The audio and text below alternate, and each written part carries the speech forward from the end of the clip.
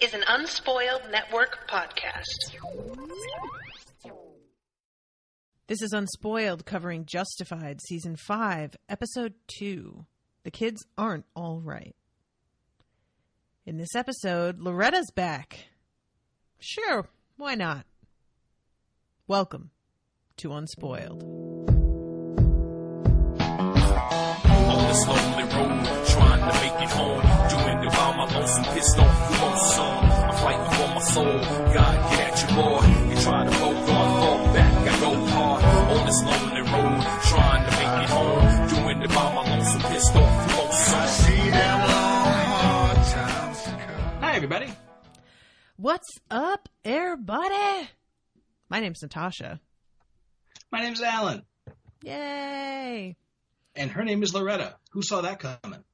Yeah, I didn't think she was going to come back. Actually, that's not entirely true. I kind of thought she would because the way they left it felt like that's not something the show does all that often. Like, usually people have to die before they're really gone. That's fair. And I was willing to accept if she just went off screen because she's a kid and maybe they don't want to just kill her. But I kind of figured she's at the kind of age where she would be they could use her as a real character, so they would bring her back probably. I just didn't really see that coming here because it felt like they had set up so much previously for the premiere that did not have anything to do with her, that I kind of thought that we had plenty to go on with without bringing a new plot thread into it. But Right. Sure, I don't feel like this was this wasn't super compelling to me. But it also didn't elicit that, oh, who cares? Let's talk about the other thing, So it's fine. Yeah, exactly. This episode is fine. There's nothing wrong with it, but it is kind of odd that they would slow down like that after setting up so much. But it's, like you said, they could have... This could have been a whole lot worse if they went with the brand new people, but instead, hey, it's Hot Rod again, and it's Loretta again, and it's Avon Barksdale. And Hot Rod's enjoyable, man. He is enjoyable. So that's cool. I mean, just the fact that they wanted to use established characters and remind us that these are still people who exist in the world. So yeah, nothing wrong with it.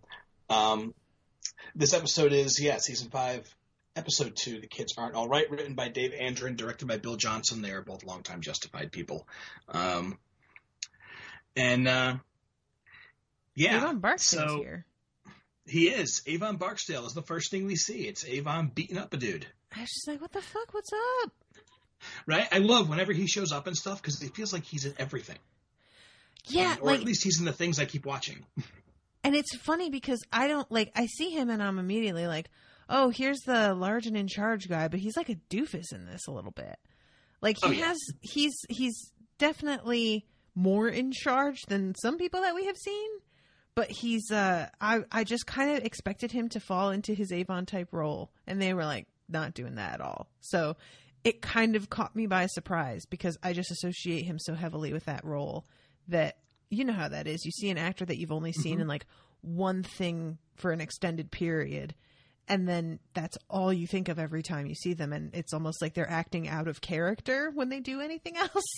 You're like, Avon, why are you flipping out on this guy? Well, that's not who this is. Is it Ant-Man where he's a police detective? Mm-hmm. And I just don't buy it for a second. Mm-hmm. It's which just has nothing to do with Wood Harris, but just no, he's Avon Barksdale. Yeah, what is the other? There was something else that I saw. Oh, he was in Dredd. That's right. And he plays a shitbag in Dredd. Have you ever seen Dredd? I have. I don't remember that, though. Oh, my God. He's the guy that they are holding on to for a little while for information that does the kind of thing with when he's messing with the girl's head because she can read minds. Okay. Yeah. That's ringing a bell. And it is a very ugly scene that she manages quite deftly. But yeah, guys, if you haven't seen Dredd, it's on par with John Wick in being balls to the walls bananas and for some reason got totally overlooked. It's beautifully done. It's a gorgeous and visceral and crazy ass movie that doesn't stop for a second. And I highly recommend it. Yeah, and I think it suffered from a lot of bad press just because it was following up that awful, awful, awful Judge Dredd movie from the 90s. Mm-hmm. So, yeah, they did something totally other with it that is just remarkable. And I think I heard that they were looking at doing a sequel because it kind of got popular after it was released on DVD. Everybody was suddenly like, oh shit, look at this. Kind of like what happened with John Wick, really.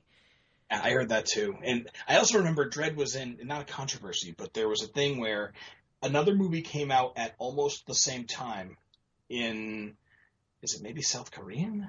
A movie called The Raid, which is almost the exact same premise. It's just he's a cop or a SWAT guy or something who needs to fight his way up to the top of an apartment building in order to save somebody or something like that. But it's essentially the same plot. And so there was a lot of side-eyeing of like, did they rip off this movie's plot? And apparently no, they just happened to make basically the same movie at the same time. Oh, that's too bad. Yeah. I wonder how the other one was, if that one was any good. Like, The Raid was decent. It was, I mean, it was a kung fu movie more than anything else, or like maybe a gun fu movie, whatever they call those. But yeah, it was decent. They made a sequel, which I heard was not nearly as good, but that definitely had its own sort of cult following. And yeah, I mean, they're both fine. Anyway. No, that's a bummer, because like I was just saying that Krista shared a link to an interesting sounding fantasy series that's going to be coming out, a book series, and I got really panicked when I was reading the overall synopsis of it because it sounded in some ways real similar to the idea behind my book series that I'm working on, and it would just be so sad to put that kind of work into something and then have it come out and be almost exactly the same as something else. Like, there's just no way to predict something like that, and that's just like, there's nobody at fault when that kind of thing happens, but it would just make me so sad.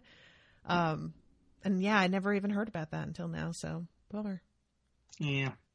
But anyway, yeah. So Avon Barksdale, Wood Harris is the actor actually, and he is Jay, and him and his buddy Roscoe are like lieutenants for Hot Rod. Mm-hmm. And they're beating up this guy Marcus, who is one of their dealers who got stiffed by a couple of teenagers because he didn't bother to actually check anything. He just thought that it looked good, so it must be fine. And they made off. Yeah. So they've got him all tied to a chair. Hot Rod comes up, and he is not happy about this. So he interrogates him for just a little bit. Makes him feel bad about himself. I really thought that he was going to rip that earring out of his ear. Oh, yeah. Yeah, they do tease that. I was fucking waiting for it. I was shocked that he didn't. I guess he's just not really that type. Like, he isn't a cruel man, you know? Right. But I kind of forgot my assessment of him because we haven't really seen him for, like, what, a whole season? Yeah, I don't think he was in season 4 at all. Yeah. So I couldn't remember, and I wouldn't have been surprised if he did it. But I like that he didn't. Like, thanks, dude. It was not necessary. But yeah, that made me tense up a lot. Yeah. But see, he's not the kind of guy who would rip someone's earring out, but he is somebody who would absolutely order his lieutenants to shoot the man dead, which is what he does. So Jay and Roscoe SEAL Team 6 him. Yeah, what is that? SEAL Team 6 is the team that took down Bin Laden, so I assume it just means you shoot on sight and, pump his guts full of lead. You got... what is it that he says? You got 10 seconds to get your ugly, no good yellow keister off my property before I pump your guts full of lead. But yeah, they turn around and shoot him like, what, 10 times? A lot. Yeah. And I don't have the exact dialogue up in front of me, but they're having like a contest about it to see who's cooler while they do it, or like how many times they can hit him while just turning and shooting from the hip. Yeah, he says the tightest wins. Yeah. Which I was like, I'm not sure what that means. Tightest shit wins. Which maybe they can tell their bullets apart, and they just want to see who can shoot like the closest together. Right? Yeah. Just I don't know. Robin Hood bow and arrow contest. Right? How many arrows can you get close to each other? Maybe. But we never really find out who wins that contest. So they shoot him dead, and then we go to the hospital, where it turns out Lee Paxton is still alive. Yeah, this fucker causing trouble still. Goddamn pain in the ass. Yeah, he is comatose, but he is still here. And he is being watched over by Mara, his wife, and Nick Mooney, who is finally the sheriff. Mm-hmm. Yeah, Nick Mooney, you garbage human. I hate your face. Human. He is the perfect face for a douchebag. Mm-hmm. Like, there's a line in Gone Girl where the guy who's being accused of murder realizes that everybody's going to believe he did it because he just has that face. The face that is easy to hate because he looks like a prep school douchebag.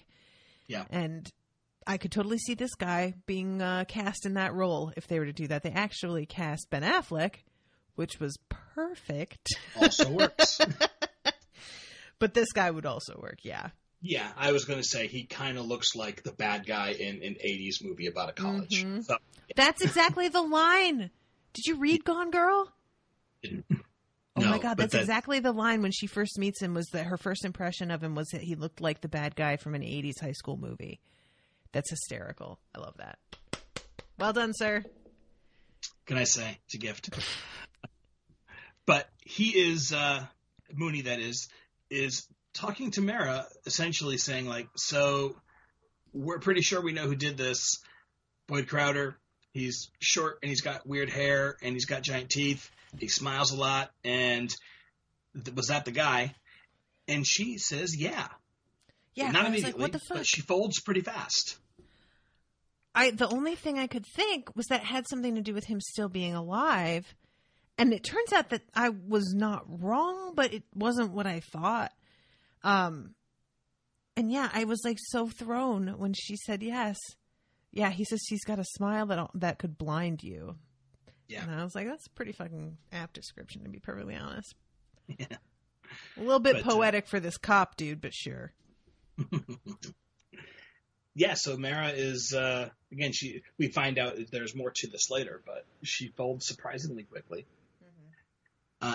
And then we go and we meet Raylan and Tim and Rachel in a gigantic house that's owned by a Detroit mob accountant, and he's handcuffed and complaining. And we see all of the shit this guy has. He's in a giant mansion with a bowling alley. He's got an antique Civil War pistol. He's got a cook who makes him iguana. It's very tender. He has tender. Oh my God, she fucking that line delivery. She needs her own show. It's pretty perfect. And then he's got like I forget what he calls her, but basically a personal attendant. Yeah, this one. I love it because Rachel's like, does this not bother you? Because he has the pistol is from a Confederate general. Yeah. And he's like, yes, Raylan, do you know how much that's worth? And he just goes, $100. I love when he does that. Oh my God. He's like, tells him whose it used to be and how old it is. So more than 100? More than $100. Oh my God. Raylan, you are such a crank. I love it. Yeah. And he says something about how it probably just doesn't shoot anymore. And he says, the hell it doesn't. I have a Negro something that loads them special for me. What is that he says? Yeah, he says, I'm fine. Oh, I've got a Negro down in Alabama makes them load special for me. And that's when Rachel says, this doesn't bother you at all? And the woman just goes, I make sure he don't keep the guns loaded in the house. She's totally unconcerned. Completely. She ain't my girlfriend. She's the maid. And she takes care of my more personal needs. Ew. I hate him so much. Ugh, yeah, they do a good job. The show always does a good job creating very hateable people very quickly. Mm-hmm. Oh, man. He has a bowling alley in the basement. I totally missed that. I forgot that that's what Raylan's talking about later when he's like, so have you bowled before? Bless. Yeah. And we also find out that he has a really expensive car with a great sound system. And right. Yeah, and Raylan decides to borrow this after he gets a phone call that accuses him for being responsible of this guy's teenager's drug problem. Yeah, this puzzled me greatly. I had no idea what to make of it. Yeah, that's there are any number of things Raylan might or might not have done that would lead to that sort of in some weird roundabout way. Right. But yeah, again, Loretta, I guess, sure. Sure, why not? Yeah. But they point out that Raylan's got to go, but they took his car. So Raylan takes this guy's car. Oh my god. And he has to stop and be like, hey, this is such a great song on the way out. Like he's petty motherfucker. Completely. So that takes us to our opening credits. And when we come back, we are in prison again with Boyd and Ava and their lawyer, the wild man, wearing his headphones. Oh my god. That moment. Ain't nobody talking to you. Put your goddamn headphones back on. Oh, this guy. He's so bored. It's not even just about like, no, we need to talk about stuff. He's just like, why am I here? God, it's great. I love it. He's getting paid. Should be enough. True. But Ava is, she's upset and she's starting to lose it a little. And she's just kind of like, it sucks in here. And it's degrading and it's humiliating. Humiliating.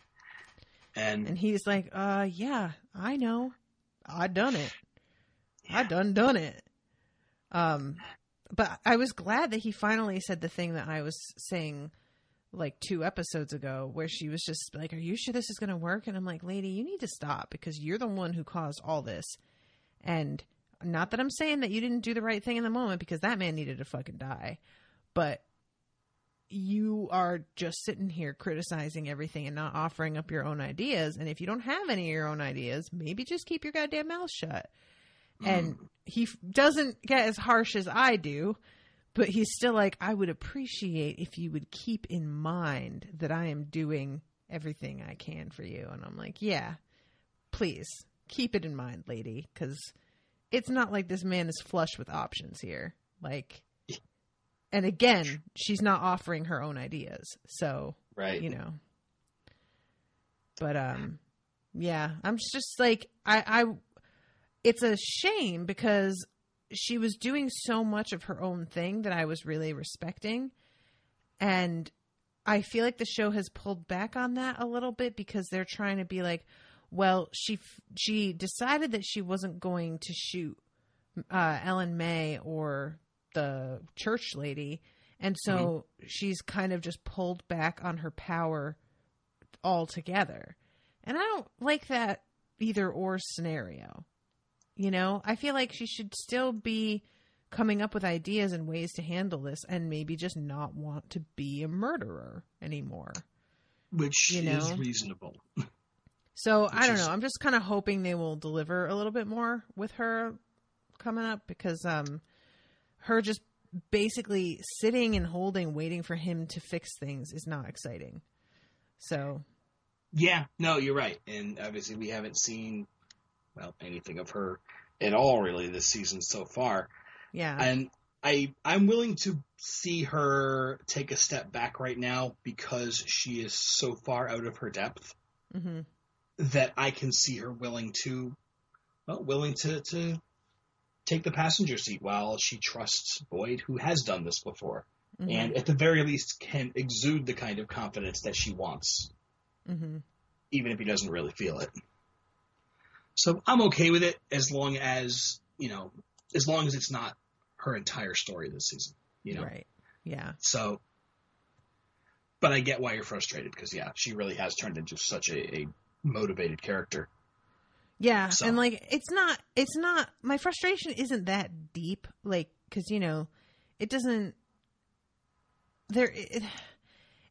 it's only a recent development with them doing this. It hasn't been going on for like episode after episode, you know, but it is just kind of a something that I started to notice last episode with her being frustrated and directing it at him. So I'm kind of having less patience because I already started to feel like, lady, come on, a little bit ago. And now he's finally giving word to that. So I'm like, I really don't want this to turn into a thing between the two of them where he's just like getting resentful that it feels like he's watching her back and she's not contributing anything.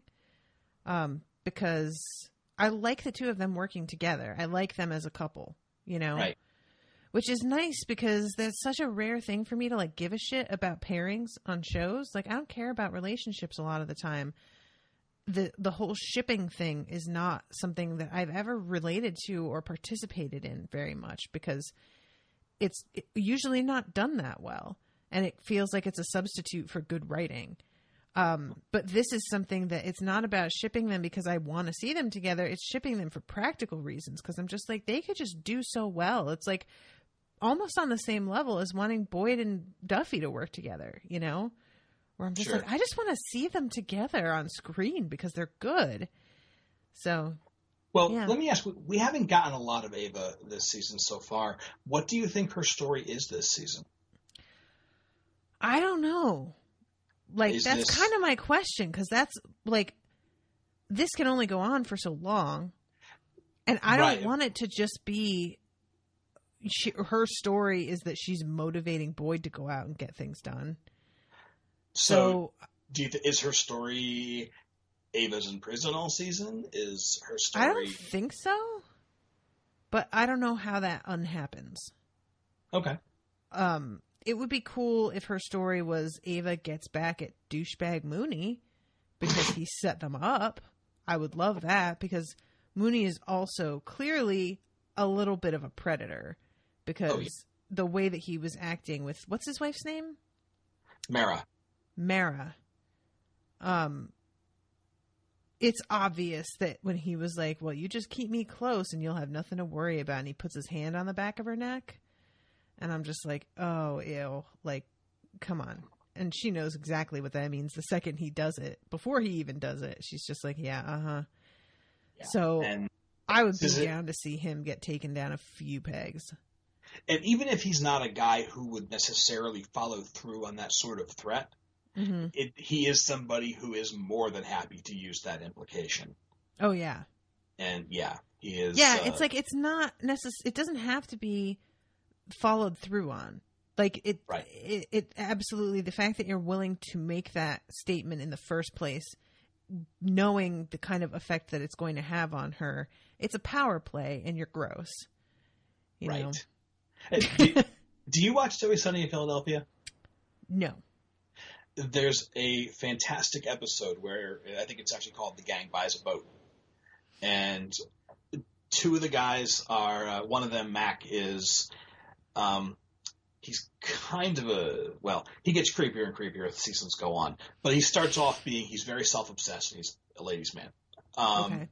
It goes way downhill from there. But as they're getting stuff for their boat in the store, he's talking about all the things they're going to need, and they're going to need a mattress, and they're going to, because that way we can get the girls out there, we can take them all the way out on the ocean, and we can give them, have food and drinks, and, and then the mattress is there because of the implication.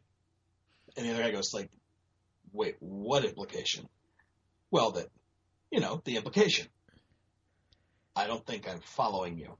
And they have I'll send you the video clip. It's hysterical just to watch him try to explain how there's not going to be any actual rape, but the implication of rape makes this completely okay. Oh my God. And it's, the show is so dark. It's so dark. It's so twisted and so funny, but it's a great scene. And, Mooney would feel right at home hanging out with Dennis. Sorry, Mac is the other guy, Dennis. So. Yeah, that's something that I feel like is kind of, it's such a gray area that women don't like to talk about it because it's so difficult to really pinpoint when it happens. But there is, there's talk about like peer pressure and stuff, But there is a vibe that some dudes have. And I'm really lucky in that I have, for some reason, always managed to avoid this type of dude personally. I think because my personality is such that they didn't want to put forth the effort to try and pull this on me. And it's the kind of thing that I've seen happen like around me. So I know what it looks like, where a guy doesn't overtly do anything predatory. He doesn't actually say anything that's a threat, really. But there is this sort of energy in the air where you feel like he only isn't because I'm being nice right now. And if I do or say anything that indicates I'm not interested in going along with what he clearly has planned, he could get really ugly. And that's kind of where I am with this dude, that he feels like he is one step away from snapping. And as long as you play pretty girl, he's fine. But the moment that you step out of that box, then forget it. And I think that's proven pretty true by the end of this. Like, yeah, so I would agree. And I did just find that video clip and send it to you. You have a minute and a half of your free time. It's pretty funny. And and relevant. So anyway, though, Nick is the sheriff, and that sucks. Mm-hmm. He comes then to, we lose jail. we lose jail. We lose jail. What's we happening? leave Are jail. you broken? Yeah. Apparently, we leave the setting of jail and go back to Boyd's bar. You just like barely got through that sentence. That, like, technically there wasn't anything wrong with the sentence, but it just was not quite right. It's like hearing an alien try to talk. Oh God, it's like the woman from Dresden Files that you know is not quite human, and she's just saying some shit that you're like, I mean, yeah, technically you're right, but also, what the fuck was that? Yeah. Okay. Sorry, that was hysterical, though. So back at Boyd's bar, he is drinking alone and looking miserable. And then Sheriff Mooney and his buddy show up to put Boyd in the same room with Mara, who sees him and immediately interrupts Mooney in the middle of his ridiculous gloating to let him know that is not the guy. Oh my God. Once they were there and this whole scene was happening, I knew that she wasn't going to turn him in. I was like, oh, she's just letting him know. But it still was so incredibly ballsy of her that I just kind of wanted to applaud, because he looks like he is ready to froth at the mouth by the end of this. Yeah. He is so pissed.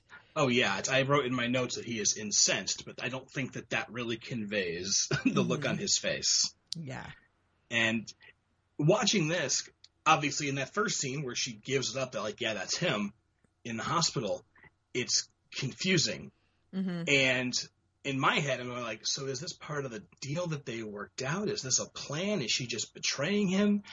And then when this scene happens and she goes, oh, no, that's not him, you realize that she is playing her own different angle on this. She's making her own weird little power play that I don't know that I expected from her in the little bit that we'd seen of her so far.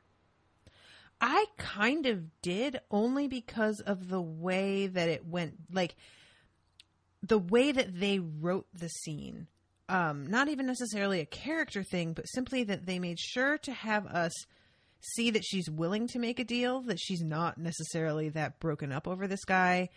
And also that we hear that Boyd offered him a totally different amount. I was laughing at the time that he like manages to pull it over on her because she didn't hear. But part of me was like, she might like extort him a little bit more. I mean, there's no reason not to. She's got this information. So I didn't expect that to be the end of it, but the way that it needs to happen because of the contract that she signed really is an interesting angle, because somebody like him would definitely have that kind of contract. That makes total sense to me. Like, it feels a little bit plot convenient, but it doesn't feel like a contrivance, you know? I'm just like, that's a guy who would protect himself for sure. So yeah. So maybe it's my own blinders that I saw her as opportunistic, but not necessarily calculating in this way. Okay. Mm-hmm. So yeah, I was really surprised to suddenly realize, like, no, she's a player in this. She is not a pawn. Yeah, I think that what made me kind of assume that she would be is that a woman like her being with the guy that she's with and doing what she does and having been a doctor, I was like, she is a smart woman who made calculations to get where she is. And so she's got to have some smarts on some level, but I just didn't know if they were actually going to pursue that or not. So it's nice that they are, because it's definitely much more interesting that way. Most definitely.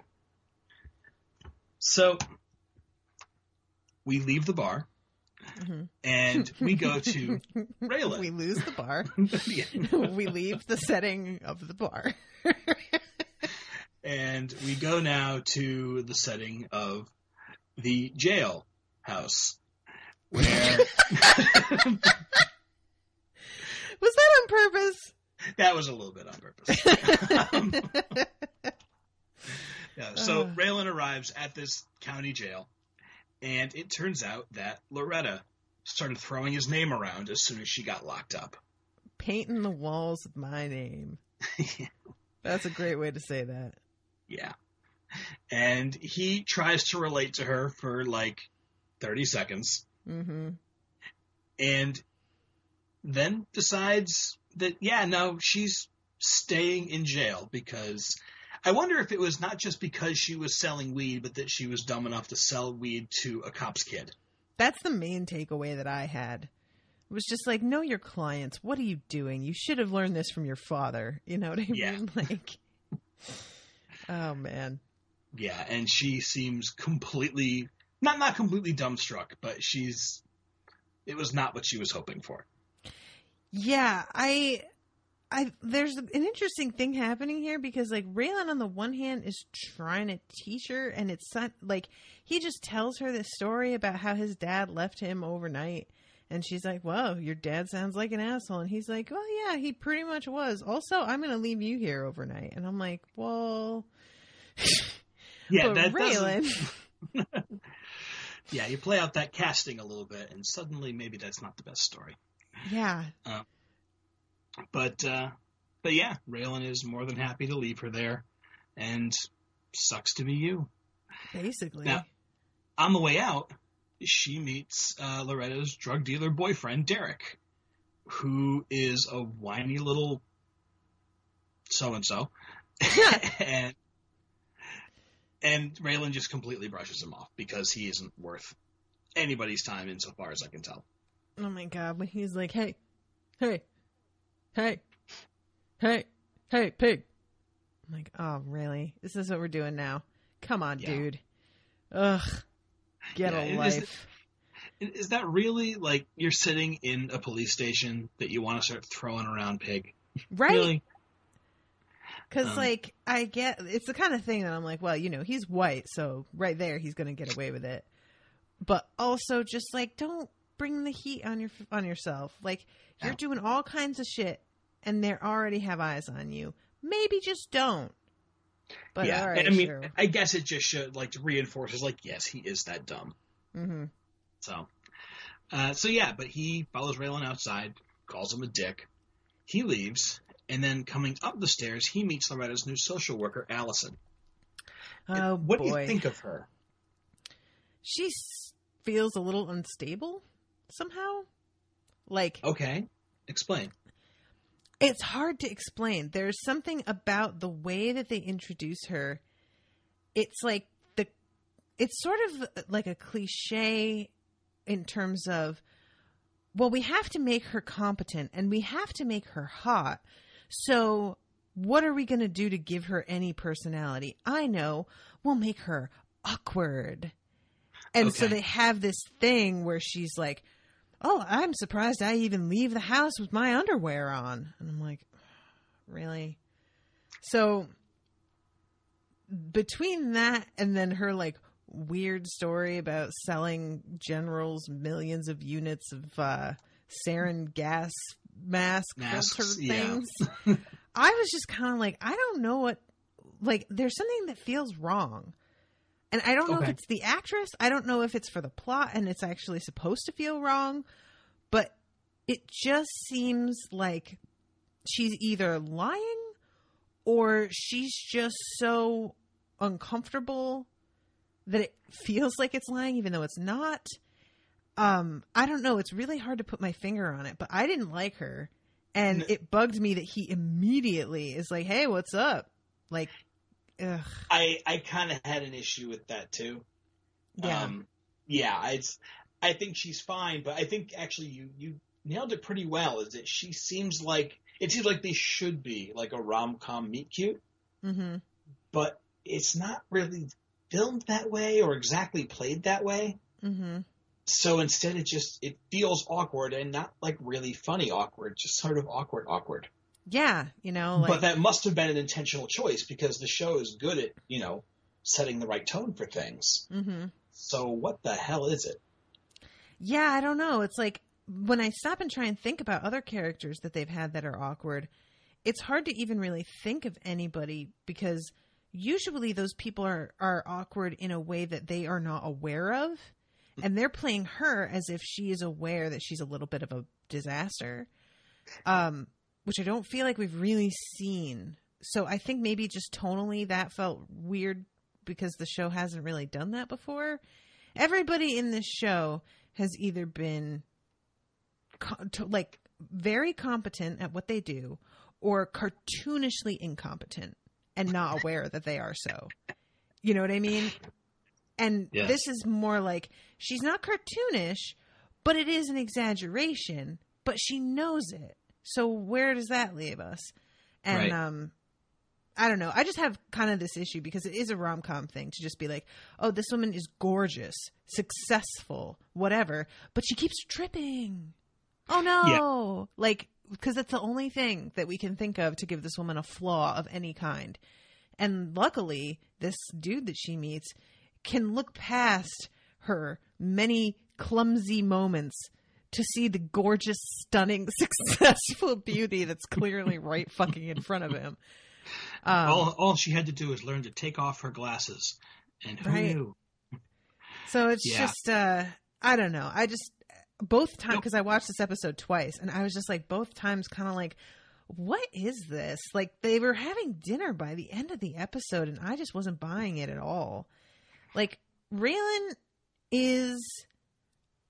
he is a dude that, like, it's not like he isn't willing to jump in bed with women, but it always feels like it has to be a little bit easy for him.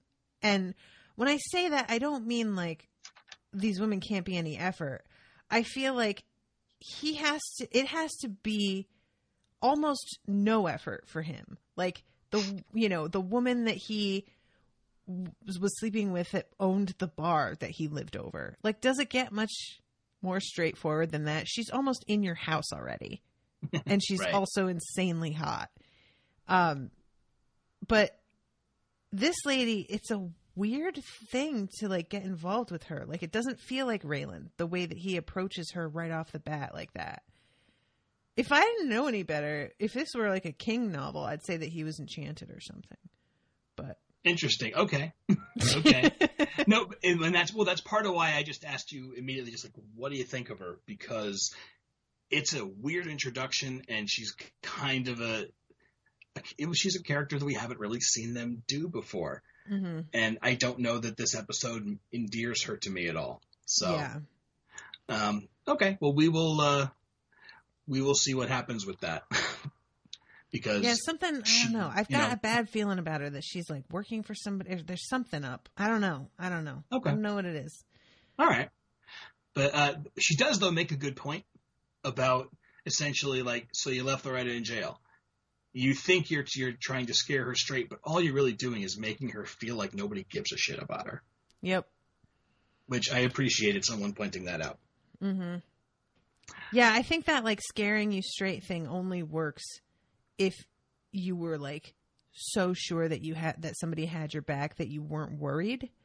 Mm-hmm. And then they're like, oh, you thought that this was going to be easy. But with Loretta, she doesn't have anybody having her back, and she clearly invoked his name as, like, a last resort. Because this is not something that she particularly seems proud of or is glad to have done. And if anything, she's used to being abandoned by people. Mm-hmm. So all you've done is reinforce don't trust anybody because they're just going to leave you stranded. Yep. Yeah. So now we go to Audrey's, which is currently being run by Dewey. Oh my God, but we see I forgot about this. Boyd's guy Carl and Wade, the bartender / hooker manager. Resident dum-dum. Yes. And Carl is trying to collect money that Wade can't get a hold of because Dewey is never too far away from it. Yeah. Dewey stumbles into the middle of the conversation, and they need to fake him out by saying that Carl is upset that Dewey's fat hooker got fired. OMG. And the whole conversation's in pretty poor taste. Yeah, it was one of those wincy ones.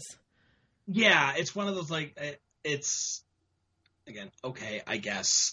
But, and I guess in this context with these guys, sure. Yeah. Yeah, that's the main thing. Is, like, this show isn't actually, like, writing this to be funny. They're writing this to point out what assholes these dudes all are. So, while I'm not a huge fan of it, it feels like this is one of the only ways that this is acceptable to me. So, all right, fine, you know? Yeah, but the thing is, I think that they do write it for that reason, but they do decide to play it as funny. And yeah, that's true. As a lifelong person of size, I just, all right, fine. Right. You know, I'll accept it. I'll roll with it. The show is, like I've said about other things, it's earned enough rope that, okay, I'll let it go. And I'm like, you know, as a woman who has gained weight and didn't always used to have weight on, I really expected my, like, dating life to slow down when I put weight on, and it did not. Men love it no matter what. Like, it's fine. So, you know, the fact that he's, like, all surprised, like, that's definitely a thing. And it's not just a fetish, which some people can dismiss it as, like, oh, he just likes fat girls. It's like, no, just fat women can be hot. Shocking, I know. Right. So, yeah. It does like, give... fine. I do like that it gives Dewey the opportunity to be in charge and to feel like he's in charge and making decisions. Oh my God. I like confidence on Dewey. He wears it. It was well. a little shocking to see how well he wore it, to be honest, because I thought he was going to make an idiot out of himself. And while he does inadvertently, because they're totally playing him in this moment. Yeah, the whole premise is, but he still, like, kind of felt real a little bit. And I was like, all right, well, you know, like, even though this isn't working out for you, I think you've got the potential to actually be able to, like, run some shit maybe. But I don't know how real it is. Like, does he have to be on top of the world fucking 2 women at once every single day to be able to feel like this? And the instant somebody calls him out, is he just going to crumble like a fucking... Well, that's just it. Dewey needs to run a business where he is where absolutely everybody's completely subservient and nothing goes wrong. In those instances, he can be a decent boss, maybe, or he has the potential to be a decent boss. But I can't imagine any time when things suddenly get hard or any sort of nuance is necessary. Yeah, that he would critical thinking. Yes. Yeah. Anything involving money or finances. Mm-hmm. Yeah, nothing like that is ever going to. He's not going to shine. No. Any circumstance except for the exact $300? 300,000, you nimwit. Oh, Nimwit? God. Was it nimwit? Was no, it? it was Nitwit. It was Nitwit. Nitwit. Oh, yeah, dimwit. That's the way that is. Nimwit isn't a thing. Nimwit is not a thing. My bad. So, after Dewey leaves, thinking he's done a good job, Raylan visits Derek at his home, attempted to try to convince him to break up with Loretta, but instead finds him being roughed up by Avon Barksdale and Roscoe. Oh, brother. This was one step away from turning real ugly, which it apparently does later. Apparently it does. I'm not sure that in this, like, he's being menaced with a baseball bat here. I don't know if they were actually going to do that at this point.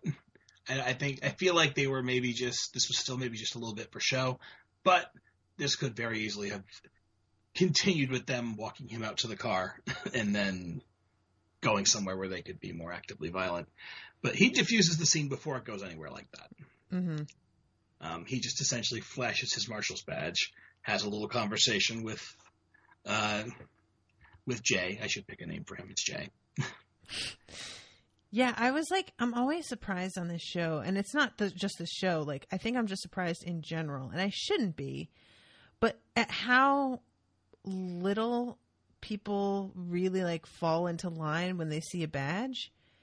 And I guess if you've done this kind of shit your whole life, if you're somebody who has always been one step away from prison or has been to prison already a couple times, you're just not going to feel that like fear of God thing, because you're probably not somebody who worries too much about authority, unlike myself. And that's why you got into this line of work. So, but I'm just, like me, he flashes his badge, and to me, I'm like, oh shit. Okay. How you doing today, officer? Like that's me in that situation. Right. But these guys are just like, oh yeah, we almost did that, but we just like wanted to have our weekends off. So it's just like, okay. I love how personable they are. Mm-hmm. They're just, they really, we've seen a lot of people who, even if they don't immediately, stand up straighter when the cops walk in, are still kind of bumbling, or like they get mean, or these guys are just, they're more than happy to just sort of sit there and joke with them a little bit. Yep. And it doesn't come off as forced or like cheap or anything. Yeah, exactly. I really did. What was the thing that he said? And then if you kill anybody, there's got to be all this paperwork with it. And Raylan just goes, not for you, huh? Which I don't know why, but the way he responded to it like that just killed me. Oh, yeah. Not for you, huh? Yeah, he's humoring them. Mm-hmm. But they eventually leave, because why turn this into a situation involving, the authorities? Right. And Raylan then advises Derek that it is time to break up with Loretta and make her feel real special when you do it. Make her feel like she's just too good for you. Which I don't think he's wrong in this, but I'm like, it's hard for me after having just heard her social worker be like, she feels like nobody gives a shit about her, for him to be like, oh, so I'll take her boyfriend away from her. Yeah. It's like, the guy's a shitbag, so he's in the right. I get why he's doing this, but it just did feel a little counterintuitive to me compared to what he was like just told. But that's fine. Well, I think that's why it tells him to do it like a gentleman. Yeah. He's trying to do it as let her down as easy as he can. Exactly. But nevertheless. But that way, when he immediately calls her as soon as he leaves the house, he wants to let her know that, and I made sure that he's going to break up with her, and so we can get together and discuss it, and that way I can tell you how I made sure that he did it nice and easy, and so that way I fixed everything, and I took your advice into account. Dude. He's just, I don't know. Fine, Raylan, sure. Why not?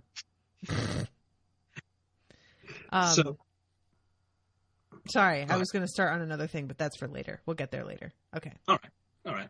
So back at the hospital, Mara sitting in the waiting room smoking an e-cigarette, and it's in the world of like people who vape, which is like this giant sort of Doctor Who sonic screwdriver looking contraption, at least to me. this delicate little e-cigarette feels like a throwback, and at the same time it feels like this is what e-cigarettes should look like. Mm-hmm. They're really small and they're not ridiculous looking. But yeah, it really is very elegant. You're right. I didn't really take notice of it at the time, but the first time I saw somebody vaping, I assumed it was a bong. Like, I really was just like, what the fuck is that? And yeah, the e-cigarettes are always, they're small, they light up at one end, and you breathe out steam. And I don't know, this to me feels like what the future should look like. Yeah, I love that. That's because, like, at the time when you first see it, I didn't realize what it was. So when he tells her, you can't smoke that in here, I'm like, fucking duh, you can't smoke that in here. What are you even doing? And then she says, well, he said I could. And I was like, what? And then I looked closer and I was like, oh, okay. Because I just was mystified for a second. I felt like, did I miss? Because when I moved down here to Texas, there were still smoking sections in the restaurants that we went to. There were still, like, smoking was allowed. It's since that's been done away with. Like, but when I first moved down here, we went to an Applebee's and I fucking couldn't take it. We had to leave because my like delicate northern lungs were not ready. And, so I was kind of like, oh shit, in Kentucky, are they still allowed to smoke in fucking hospitals? Like, that is messed up. But no, she is just smoking the correct type of thing, so it's fine.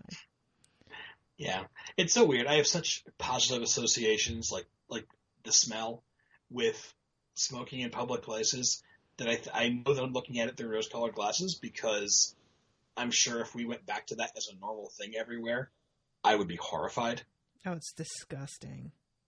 It's so disgusting. There was this place in Philly that we would go do karaoke at all the time, and it was great because it was this little Polish bar, and the beers were wicked cheap. It was kind of a hole in the wall, so on karaoke night, not many people were there. So if we brought a good enough group, it was basically all of our own friends. And the only downside was that they allowed smoking. And a couple of our friends did smoke, like Mary Bailey smokes.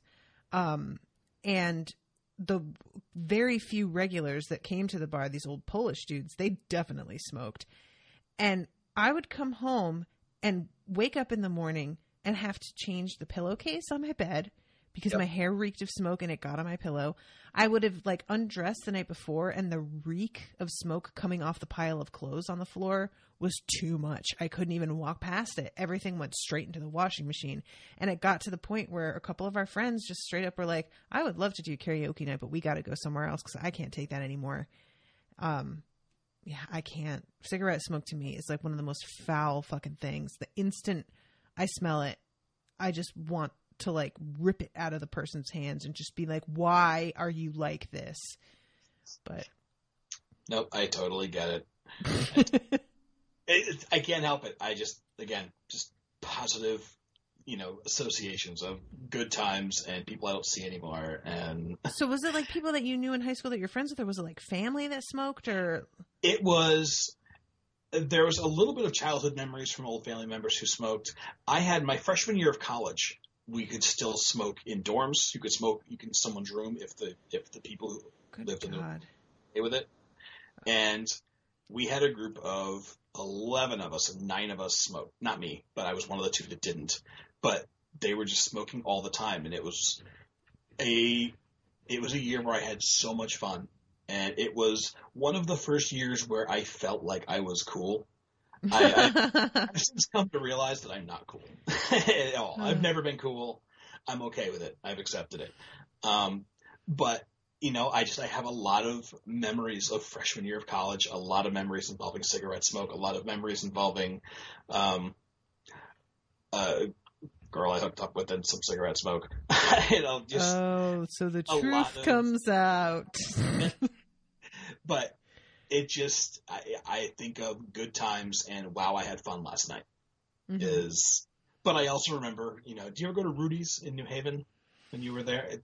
No. Okay. It's one of the big Yaley bars. And the first time I went there was when you could still smoke in there, and the place has like no windows. And the place was covered in such a haze of smoke from your shins up that I nearly passed out. And then I went back a second time after they banned smoking indoors, and I was like, wow, this place has no character whatsoever. This place kind of sucks, and I want to leave. Oh, no. So the smoke gave it a mystique. Maybe if we fill this place with fucking clouds, we won't have to put any art on the walls or worry about it. It's kind of amazing, actually. Okay, so we're way off base. I'm sure nobody cares about my experiences in New Haven bars from Sorry, 15 years. guys. Now, back in the hospital, Mara's directed to go out to the stairwell to smoke, and then it pulls back, and we see that it's actually Jimmy. It's not anybody who has the authority to tell her that. But Boyd is waiting for her.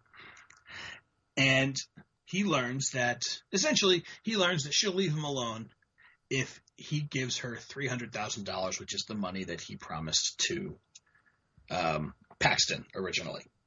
Yeah, so that raised some questions, because did she hear him and like call his bluff, or did she just come up with the exact same number by accident somehow?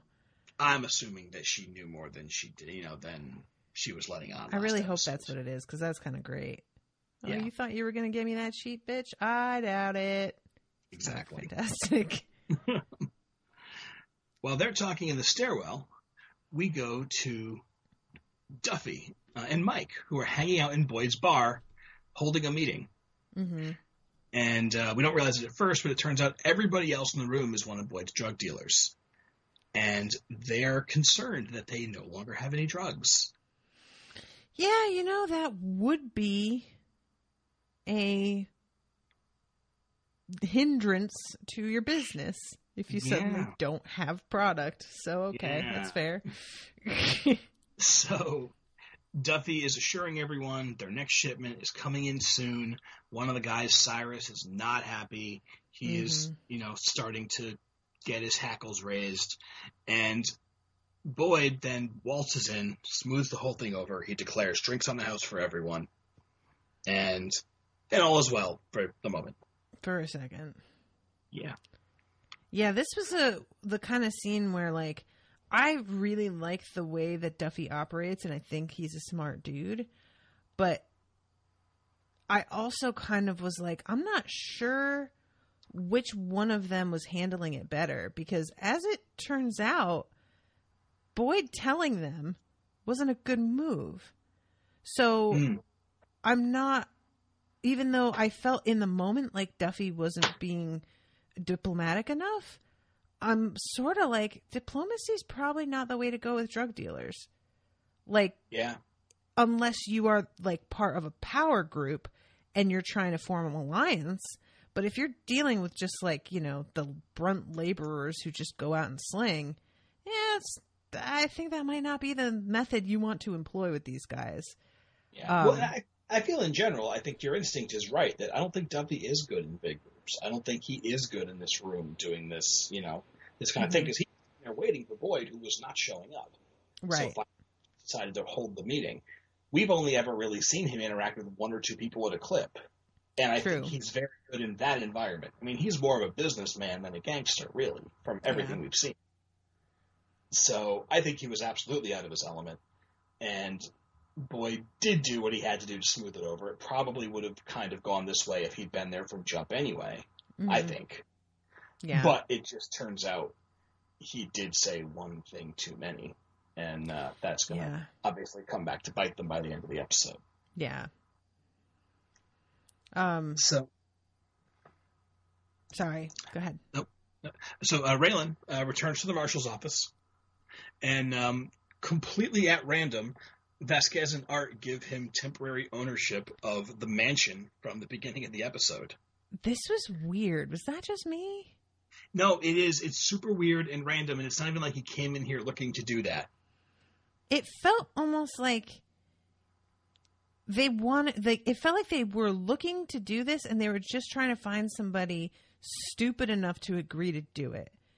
And they were like, I know, here's this asshole who has a shit, like, bachelor pad that he'd be more than happy to get out of, and he won't ask too many questions.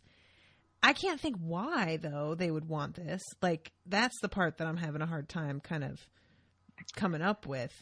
But it definitely felt, like, weird to me. I don't know. I feel like the episode plays up the idea that they thought that Raylan's stunt with the car was pretty funny. Okay. And so the best thing they can do to get under this guy's skin, because fuck that asshole, is to let the same guy live in his house while the marshals hold the property. Yeah, that is pretty shit move. Like, damn. Yeah, exactly. So, I mean, it's thin, but yeah, I feel like they were just sort of charmed by the idea that Raylan essentially stole this guy's car from in front of him. And yeah, so they were just happy to continue to make this guy miserable. Yeah. All right. That's all I got. I buy that. Yeah. We also find out, just sort of off the cuff, that Art got a phone call from Sammy Tonin looking for Raylan the day before Sammy died. Yeah. And Raylan feigns ignorance. Like, I don't know. We talked once at a stable a season and a half ago. Yeah, buddy. All right.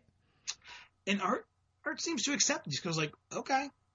But he's clearly just chewing this over because it doesn't make sense. This, I don't know. Like, I don't understand. What doesn't make sense about it? Well, I think it's just strange that I feel like for Art, it is strange to him that his reckless, violence-prone marshal got a call from a drug lord right before drug lord died. Drug lord that ostensibly he doesn't know would get a phone call just before then looking for this guy. I think maybe not that it doesn't make sense, but that this is weird. I mean, I think what Raylan says, though, maybe he knew the end was near and he was looking to make a deal. I think that's a very solid, if totally untrue, premise. And he kind of dismisses that in such a way that I thought was surprising because it feels like it could be true. And, I mean, we know fucking Sammy Tonin isn't the sharpest tack, so doing something that doesn't make the most sense doesn't feel outside of his purview at all, you know? Yeah, and I don't know. I think maybe I've just watched enough cop shows that I'm okay with the idea of a hunch or just someone saying, like, this doesn't make sense. It does make sense, but that just doesn't make sense. So, I don't know. But it's not like Art jumps down his throat about it. He just goes like, okay, all right, thank you. Well, he doesn't, though, because, like, when he presents that idea, he says, yeah, I thought about that. But if he was wanting to make a deal, he already knew all those people in Detroit. Why would he call you? So he doesn't, like, leave it. And I don't know, did he mean all those people, like, all of the marshals in Detroit? Was that what he meant by that? Or was he talking about other crime people? I assumed it was really that he has this whole other justice system in Detroit already, or that he's got this whole other life in Detroit. Why would he call this one marshal down in Kentucky? Yeah. Out of all the people he could have called, why would he choose you? Yeah. Especially given how closely related he was to what happened with Winona and Raylan at the end of last season. So okay, that's again, he doesn't pursue it. He doesn't, he gets distracted by Loretta showing up, but you can tell that Art is just it's nagging at him. It's nagging at him, exactly. But yeah, so Loretta shows up, and Raylan starts to console her for getting broken up with. Oh, real quick before we move on from that, can we just marvel for a second that somebody as stupid as Sammy Tonin was in power at all because he's willing to fucking call Raylan at work looking for him? Like, this fucking asshole deserved to die much sooner than he did. And frankly, what the fuck? Like, I can't get over the fact that he even did that. This could have gone so well. There was no reason why this couldn't have worked out exactly the way that it was planned. But you had to go and open your goddamn mouth in front of everybody and just make some some stupid, shitty decisions that... Do you not have his cell phone? Really? You're going to call him at work? Okay. Yeah, that makes sense. You dumb. Ugh. Yeah. No argument there. Like, I feel like you could explain it in a way, but it was still a really stupid move when you have alternatives. He shouldn't have to be looking for ways to explain this shit because it's not... Ugh, whatever. Just saying, you're the fucking worst. I hate you. It does make me wonder if Quarles, back in season 3, wouldn't have been a better head of the family. Right. Despite all of his failings. Yep. Yeah. Yeah. Poor stupid Sammy. So, Raylan is consoling Loretta over the loss of her boyfriend, only to find out that, no, he didn't break up with her. He's just missing. Surprise! Surprise. And yeah, she puts on a pretty good show here, don't she? She does. She does. Now, we cut then to that night, Jay and Roscoe and Derek, and they are forcing Derek to dig for the money that they ripped off. And Derek can't find it. Oh, man, this was rough. Like, it took me a minute at first to realize, because you know how laughing and crying can sound really similar sometimes. And for a second, I thought he was laughing, and I'm like, why is he? And then I realized that he's, like, pretty much sobbing throughout almost this entire scene. Yeah. Because he is sure he's going to die. And he should be sure, because that is exactly what they were intending. Yeah. Yeah, he is... And I like that he doesn't figure this out, but they realize it takes them, once they realize that, like, no, clearly this is happening. I assumed that he was keeping them occupied, for lack of a better term. Like, I'm just going to keep digging and swearing to them I'm going to find it. But no, he really thought it was here, and it's not. And that's because Loretta played him. Oh, my God. So good. Yeah. I loved that. He's like... Stings, doesn't it? She was right not to trust your pussy ass. Oh my God, that fucking killed me. That stings, doesn't it? That one in particular, that was good. And they inform him that this sucks for you, but you were going to end up in this hole regardless. But Raylan suddenly leaps out of the shadows with a shovel, smashes Roscoe in the face. So he temporarily rescues Derek, and Jay and Roscoe reveal that they work for Hot Rod, and then Derek reveals that it was Loretta who got them mixed up with selling weed for Hot Rod in the first place. Yeah, because he's like, how the hell did you get mixed up with someone like Hot Rod? And he just looks at him and goes, guess. Oh, I loved that moment. Just like, you fucking dummy. What do you think? Yeah, and maybe it was just me, but I'd gotten the impression previously that, like, her boyfriend was a scummy drug dealer and she fell in with him. Not that she was like an angel who got corrupted, right? But I assumed much more initiative on his part. Yeah, but, like, definitely. Yeah, no, this was all her, which makes total sense for her character. Yeah. It sure do. Sure do. Now we go briefly to the other scene with Mara, where she is pulled over by Sheriff Mooney, who yanks her out of her car. Yeah, it's pretty harsh, man. Yeah, throws her on the ground, puts a gun in her face, and then threatens to arrest her for trying to kill her husband unless she thinks again about what she saw and who it was that was in her house. And I love scenarios like this in shows because the thing is, Boyd did do it. Like, this guy isn't trying to force her to lie about it. He's trying to force her to tell the truth about it, which, ordinarily one would think would be the good guy's side.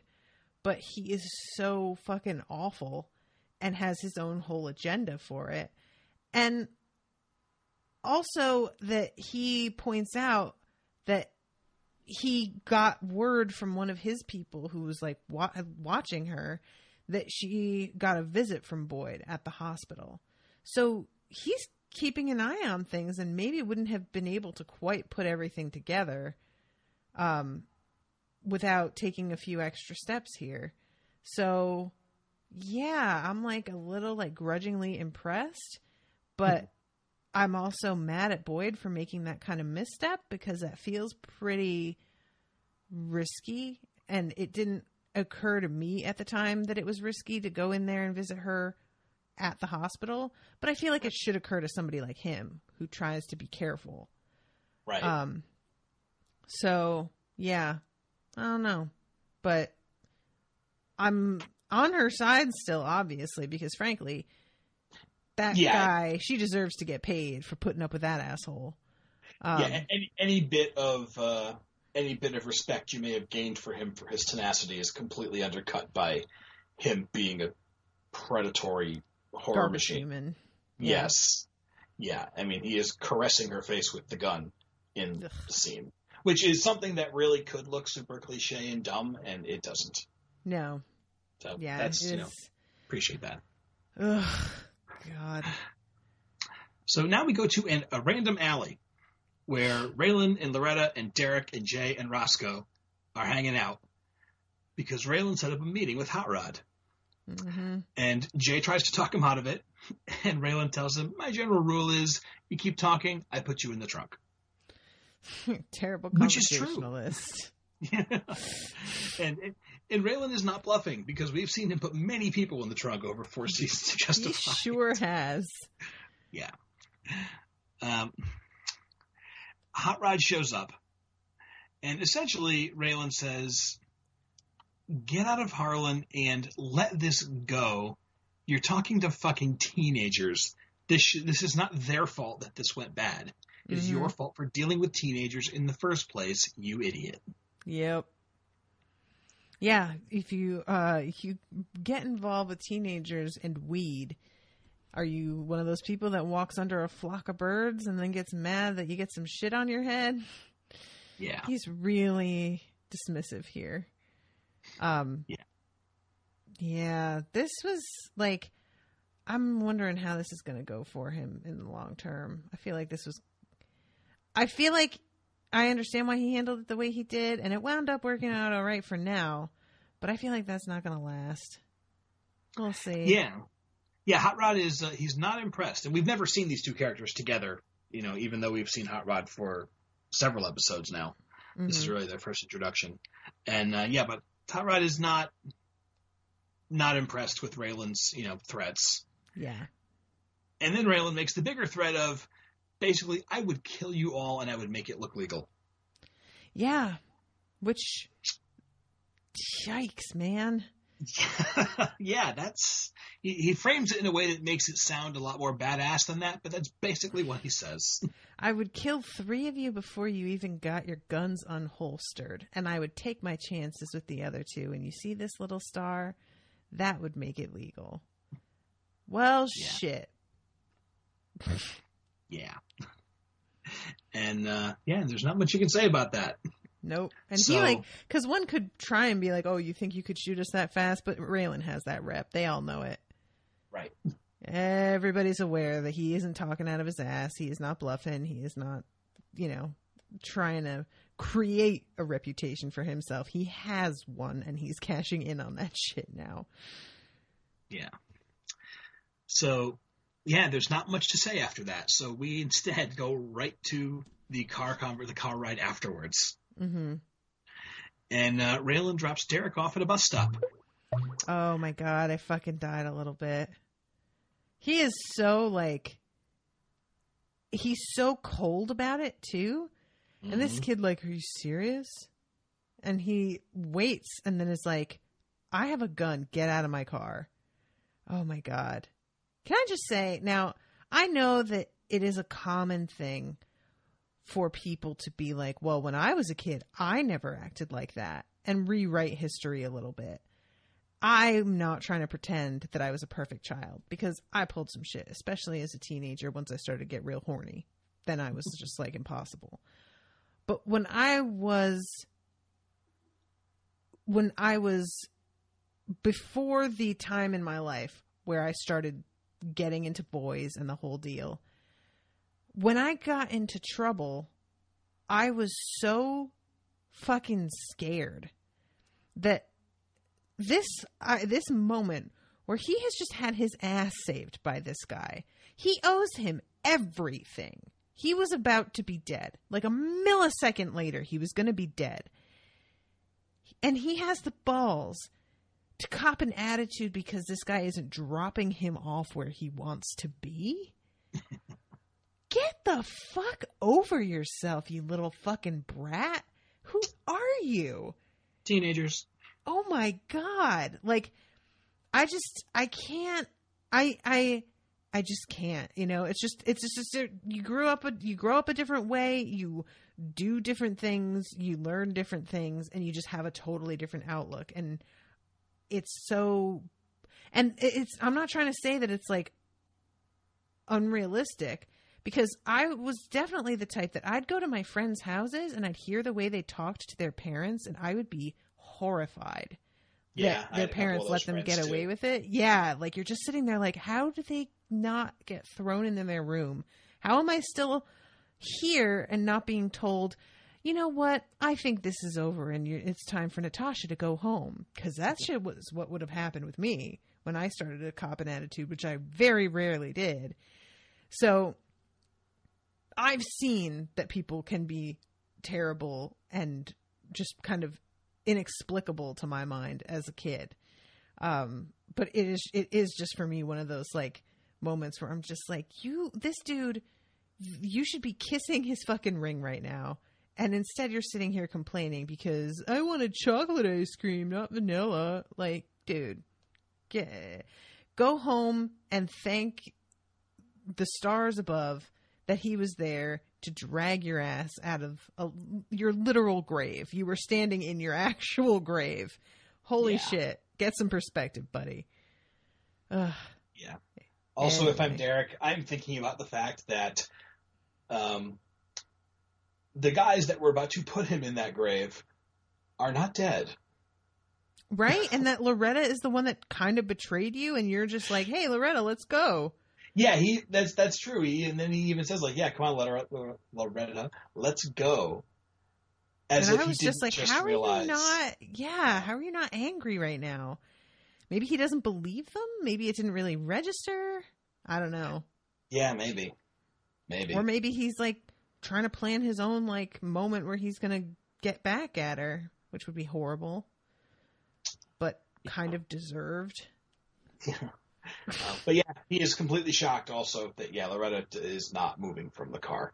Mm-hmm. And he looks very betrayed. More betrayed than when they found out that she moved the money on him. Right? Yeah, it's kind of funny because like I was still, even though I knew that it was her that had done all of this, I was still operating under this like, oh, well, he pulled her into this, so she's choosing not to go with him because she's decided to make a better choice in her life. And it's really, that's not actually how it is. Like, he's the one that should be going, well, bye, Loretta. Yeah. So, yeah, it's kind of weird, I guess, that I'm, like, still treating this like she's the victim somehow. But, well, whatever. Anyway. Yeah. And... Well, you know, it is kind of, when we first see him, he looks to me like he's like 23. And when we met Loretta in season 2, she was what, like 13? Mm-hmm. So by season 5, she's probably 15 or 16. Right. I guess it feels weird to me if maybe he just looks older than I think he is, but that puppy dog idea of, I don't know, following around your girlfriend like a puppy dog. I I don't know. I just find it weird because he looks so much older than her. That yeah, he would be, that's fair. You know, so fooled by that or so taken in by, you know, boobies. Yeah, right. I don't know. It's just weird. But whatever. He's at a bus stop. Raylan is driving Loretta home. And by the time they get to her house, Raylan realizes that she played him into solving her problem. Because after she moved the money, she put on an act for him. But she comes right back at him and says, I didn't play you. You are who you are. You were going to go find him as soon as you found out he was missing. Yep.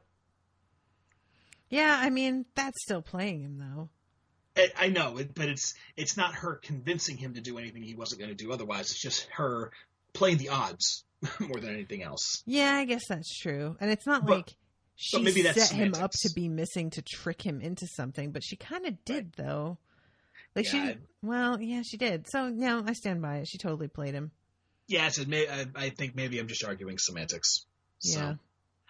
Yeah, but she was very calculated with all of this, and Raylan says, you know, just please take it easy on the rest of us. Sometimes. I loved that line, honestly. I really did. Like, because she is a force to be reckoned with. And she is how old? Supposed to be like 15, maybe? Something like that, yeah. High school age, at least. Yep. So, we have just a couple of final scenes here. First, we go to the street corner, where Cyrus is basically fucking with the junkies. Oh my god, what is this? And, yeah, I don't know. He's shooting them with, like, rubber bullets, or I don't even know. I didn't even put it to... Okay, this is Cyrus that was getting mad at the bar at the meeting. Yes. Yeah. I didn't even put that together that was him. He looks different here somehow. Okay. Yeah, he's smiling, so maybe that's something. Maybe that's it. Yeah, he looks like he's actually having a good time here. Yeah, but he gets approached by Candy, who is one of the local hookers, and he tells her sadly that he's a little dry right now. And her answer is, oh, well, in that case, then so am I. Oopsies. Yeah, but he promises, don't worry, there's a shipment coming in with it. He tells her tomorrow. Yeah. She goes, oh, okay. And oh my God. End of scene. This thing that he does where he's giving these addicts a few dollars to run away from him so that he can shoot at them with his like pellet gun or paintball gun, or it's not paintball because there's no paint, but whatever kind of gun. It's not, enough to break the skin, as he puts it, but it is still like a fucked up thing to do. Ugh, this guy is trash. Yes, totally. But he gets talked to. He tells her what's going on because she's got Pop Rocks and she's got a thing that she does. It's like your dick is in a bowl of popcorn. Yeah, they're not subtle about that. Does that sound good to you, Alan? Not so much.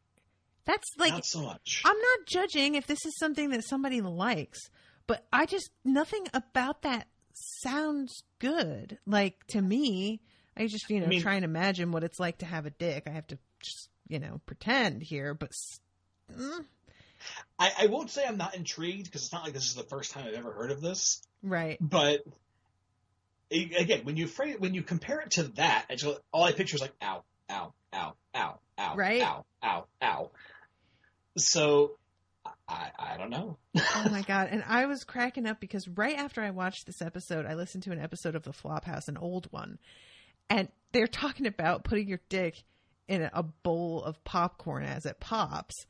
And the guy's like, you can try that at home. Just scoop some hot cinders out of your fireplace and pour them down your pants. And I was like, yeah, man, that's, yikes. Like, I don't know. This, I did give a blowjob with an Altoid in my mouth once. I was actually going to say there is like the Altoid thing. Yeah. That seems Mike way Gallagher. But he was not a big fan. Like, he liked it for a second, and then he was like, I feel like I'm going numb or something. Like, I think we better not now. kind of had one of those moments of like, is there a side effect to this that we just don't know about? Because, ooh, what is that? So, yeah. Never tried that. There was a chili powder incident, but that wasn't intentional. That wasn't intentional. Was it like on your hands or something? It wasn't on my hands, but yes, it was. It killed the mood pretty quickly. Oh no! Yeah, that was really. It's like it was like, oh wow, oh that's wow, it's no, no. Okay, I'll be right back. Yeah, there was a shower involved. It was bad. Yeah, my ex, he had been cutting up jalapenos, and he went to pee. Yes. And I heard him like give a little like squeal from the bathroom, and then I heard the shower turn on. And I was like, babe, are you okay? And he's like, I will in a second. I was like, what the fuck? And yeah, he came out and he was like, apparently did not wash my hands well enough after cutting those jalapenos up. I was like, oh no. Yeah. And I guess that's a pretty common thing. Yeah, that's that's a thing that happens. Bummer. So, yeah, that's a detour for you guys. Yeah, exactly. That's enough about my junk. Show. Enough about my junk for one episode. Meanwhile, Dewey Crow is about to get some again when he's interrupted again. Because it turns out Daryl Jr. is making himself at home. Oh my God, this guy just like, I love the way that he says, like, so good to see you again. Like, he is so aware. Nobody wants me here. Yeah. Oh, well, like, there's something about him kind of almost being gleeful about knowing that they don't want him here and yet they can't do shit. Mm-hmm. Yeah, and you can just see Dewey's eyes just going like, oh, fuck, oh, fuck, oh, fuck, yep. Oh, fuck, oh, fuck. But yeah, you're not going to say no to family. Mm-mm. So.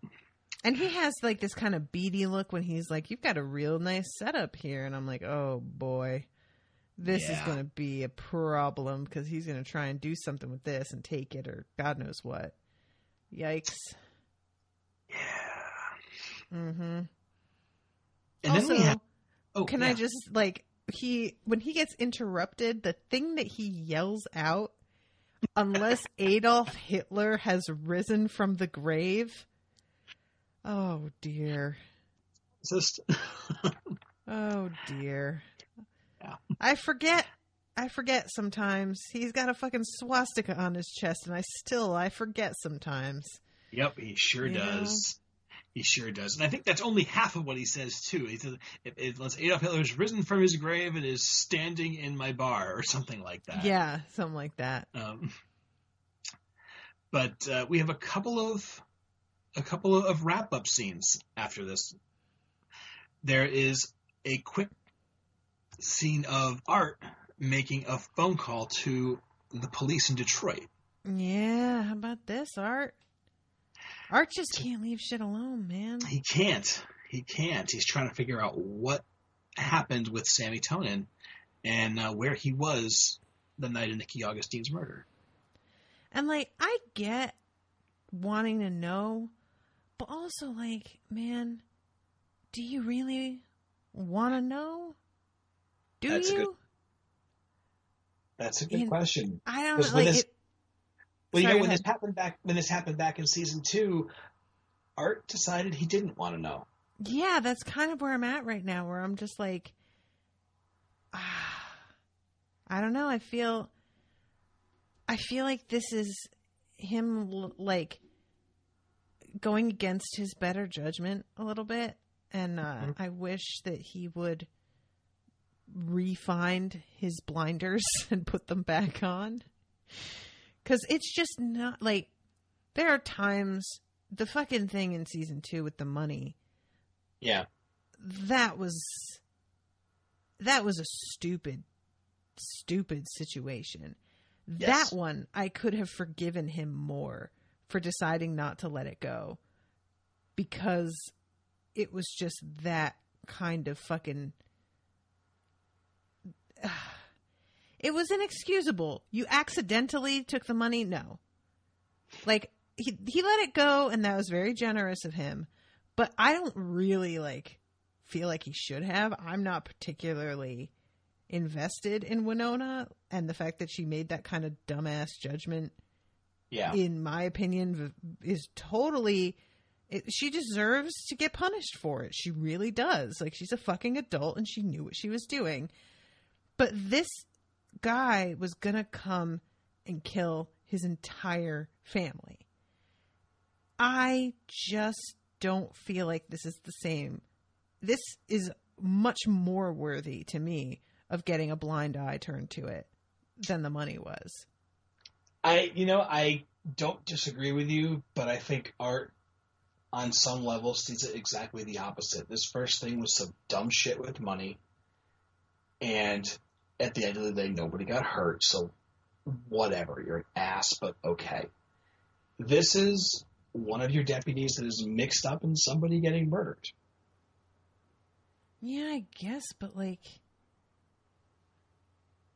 the whole thing was that he was saying it was going to happen anyway. The whole thing was sit back because he's going to get got. And Raylan just knew better because he was trusting that Sammy would take out Nico. It was Nico, right? Is that his name? Nikki.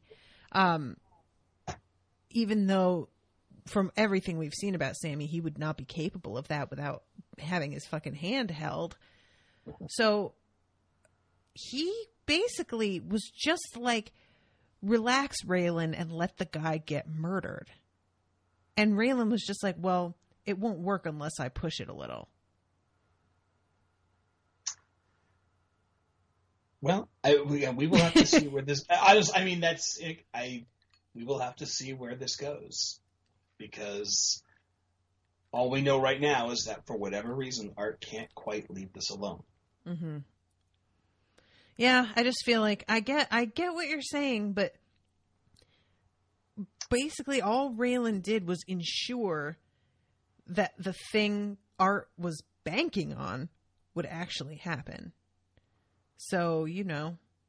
Yeah, I mean, not that Art knows this, but Raylan was... It was more than that. That was him literally just turning his back while somebody got murdered and then claiming ignorance. Yes, but not that Art like knows he doesn't that, know but, that part. Yeah. Yeah. Again, and I think honestly, you and Art might just have an ideological difference because you have long maintained you're totally okay with people doing bad shit if they're smart about it. Mm-hmm. So, I don't think Art shares that worldview. So yeah, that's probably true. But we will see. We will see. While Art is making phone calls, Raylan is sharing a wine and Chinese food with Allison at his new mansion. That sounds so good right now. Sorry. Distracted now. Donuts. It's okay. You're not missing much in this scene, really. We hear a little bit about Allison's past, and it says selling military surplus. And she points out Raylan's many failings as a human being. Yeah. Why are you here then? Like that was my main thing in this scene is that she's going to be like, well, you know, I just got turned off to dudes like you a while back. And I'm like, duh, apparently not, because here you are. Yeah. And also, if that's just your general take anyway, and this guy has all these other red flags, as he puts it, then yeah, for real, why you here then? But whatever. Yeah, this scene, like you said, not missing anything. Agreed. Yeah. And then our final scene is in the hospital where Paxton begins to wake up out of his coma. Mm-hmm. Tough son of a bitch.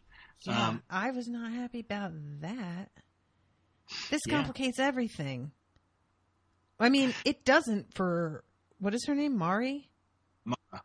Mara. It would simplify everything for her because he has flat out said, or would flat out say who did it, hopefully, if he was capable. But yeah, I just this guy is so awful that I just want him to fucking die. Can't you just die? Never that easy with y'all. Yeah. It isn't. Like, this is a kind of repeat of something that happened in Twin Peaks, where there's a character that it's a brutal attack, and I assumed they were dead, and they were not. And now they're fucking hanging around, complicating shit and being fucking irritating. And I'm just wishing to God they just died. Just die. But yeah, same thing. Yeah. So they weren't no, that's a lie. I was going to say they weren't as bad as him, but no, they totally were. My bad. It's easy to forget stuff.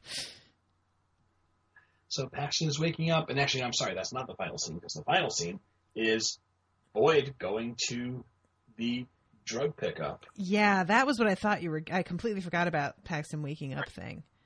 And those notes into a single.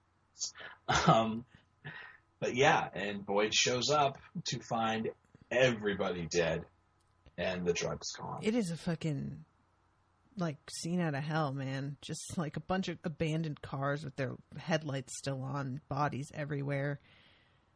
So my question is, how did this do they have the same meeting place for every shipment? It's the other side of the crime bridge, so presumably. Wait, what about a crime bridge? Well, that's it. The other side of the Harlan crime bridge. Just like there's one bridge where they do all their crime. Oh, was that where this was? I actually it might be. I was making a joke, but because that would make sense. Because you're right that it does seem to be like the set piece all the time. But yeah, it just kind of, because for me it was like not an obvious misstep that Boyd tell them when the shipment's coming in, unless it's widely known when, like, where this happens, in which case he should have known better. But if he didn't realize that people had, nailed it down where it happened, then he couldn't have known. It does just seem to be a clearing off to the side of the road. It does, there doesn't seem to be any identifying features there. But yeah, I don't know. But it seems like with the, the parties that may have been involved, or the number of people that may have been involved, anybody could have, gotten persuaded into giving up that information. Yeah, so, that's true. Yeah, Duffy's but be so mad. Duffy is going to be so mad. And again, this was the final shipment coming from Canada. So there's problems. Yeah, I'm like, I kind of, because like you said, I think you're right. Duffy is not as good with people as Boyd is. And he's certainly not as good at relating to, the redneck quotient in town. Yeah. But when you want somebody to rain holy hell down, that's when Duffy. So I'm sure looking forward to hopefully something like that happening, because they gotta know from the way that what was his name again? The guy who was shooting crackheads was I'm wanting to say Cypher. I can't want to say Curly. Cyrus. Something with a C. Cyrus. Thank you. I was close. Cypher, Cyrus. That's not bad. Yeah. But they're gonna have to have an inkling that it was him, because he made a bunch of noise. He kind of attracted attention to himself here, so I'm figuring they're going to zero in on him pretty quick. So this isn't going to be so much a mystery as like a takedown kind of thing that they're going to have to do. Right. And it's sort of still unclear to me the kind of resources that Boyd has now, because Duffy, while he has had connections to people with resources, he's only ever really been with his one bodyguard dude. True. We never really see him with that much in terms of backup, unless it's the occasional independent contractor here and there. So I wonder what Boyd is capable of now that he has a partnership. I don't know. I don't know. So yeah, that's that. It's a good episode. Yeah. I liked it. Yeah, so it's good. It's completely. I won't say it. I was going to say completely disposable, but that's not true at all. Actually, it's inconsequential. I think it's certainly compared to last episode. Mm-hmm. But it's good. It's fun. It's it's alright. Yikes! Damning with faint praise. Sorry. Do we not say I anymore? Sorry. I don't. Did we ever? I'm not sure we're allowed to say that, Alan. Oh, God. What do you call yourself? Puerto Rican. Yeah, I know you're allowed to say that, but what do I say? Puerto Rican. Ooh, that does not sound right. Oh, guys, 30 Rock is so good. So, for new patrons, we only have one this week. Richard Weinstein. So welcome, Richard. Thank you so much for becoming a patron, and I love you. I love you deeply and personally to an uncomfortable degree. Oh. We don't have any new reviews either. It has been a very slow week for me. So, guys, show me some love. Become a patron at patreon.com/unspoiled or shop at unspoiledpodcast.com/Amazon, or just leave a review on iTunes. That's free. And it's a really, really helpful way to get my Patreon stats up, because new listeners is new potential patrons, and people can find the show more easily when it has more reviews. It shows up closer to the top of the listings when they search for titles and stuff like that. So, guys, all of you get on that, because I'm feeling a little bit unloved this week. I gotta confess, it's making me a little sad.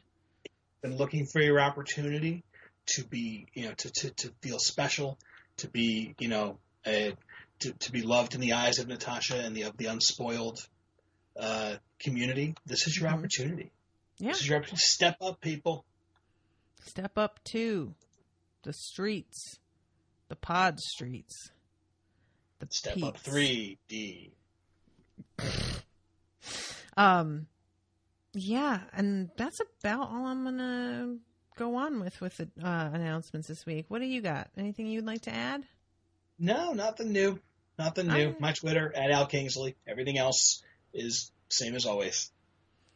Yeah, you guys know where to find me. Facebook.com/unspoiledpod, Twitter at unspoiledshow, or at Natasha Writing if you want to follow my more personal Twitter account. If you are a patron and you haven't already, make sure to register for the patrons only group on Facebook, because that is super active and fun. And also register on unspoiledpodcast.com as a patron, and I will give you access to all of the back episodes, the what I call the legacy patrons only episodes, because there's a lot on there to listen to, so you will have some catching up to do. And if you're $5 and above, you'll have access to Twin Peaks, which I'm doing with Maggie, and I just reached the middle of season 2 when things fucking hit the fan.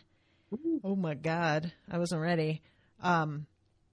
And if you are $4 and below, you'll get access to Sherlock, which I'm doing with Rashawn once a month. So those are pretty long episodes because the show is so long. So yeah, guys. All right. Well, I guess that's everything. Thank you guys so much for listening and being here. Remind me that you're here with a review. Just do that. That's all I ask. And we will see you next week with a new episode. Bye, guys. Motherfuckers. On this lonely road, trying to make it home, doing it by my lonesome, pissed off, who wants some? I'm fighting for my soul.